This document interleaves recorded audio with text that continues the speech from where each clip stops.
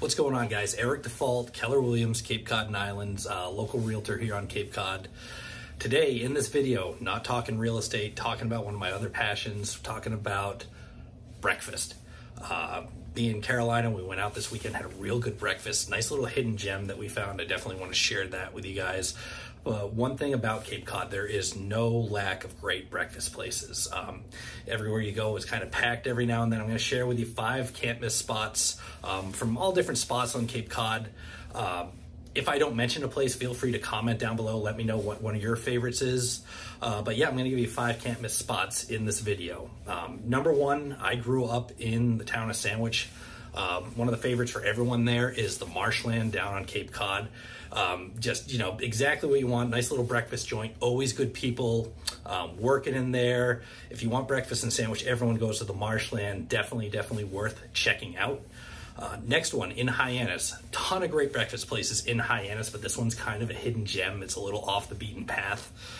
Common thing that happens, you go out and you want to go get breakfast, you go to a bunch of different spots, the lines are out the door. The Spoon and Seed, it's up in kind of the industrial park, up, you know, you go past Home Depot, up in that area. Spoon and Seed, it's unique. They've got cool, like, unique menu items. They're pretty creative with their menu, good people in there. But if you're looking for a nice little hidden gem in Hyannis, highly recommend the Spoon and Seed. We live in Cotuit. Our go-to place that's super close is in Marstons Mills. It's the Fig Tree Cafe.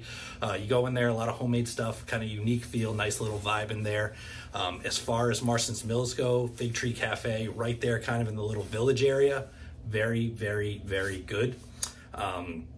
Next, over in Falmouth, and I used to get the name wrong on this, which is kind of embarrassed, but it's Hyannis Cafe. It's right on 28, right as you cross over from Mashpee into Falmouth.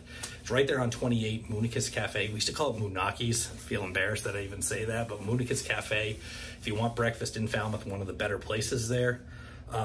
Lastly, the spot that I went this weekend, definitely want to share with you guys, and I hate to say it's not even on Cape Cod, but definitely worth the trip. If you want to go to kind of downtown Wareham, there's the Riverview Cafe.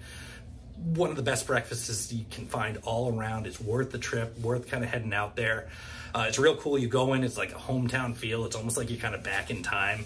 The owner's real cool there. He's very kind of jovial. He interacts with the customers. It's part of the charm there. But Riverview Cafe, probably my favorite breakfast place, located in Wareham.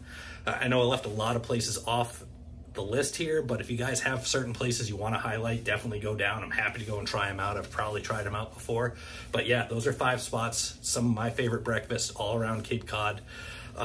Yeah, that's about it. Hope you guys found the video helpful, and yeah, go enjoy.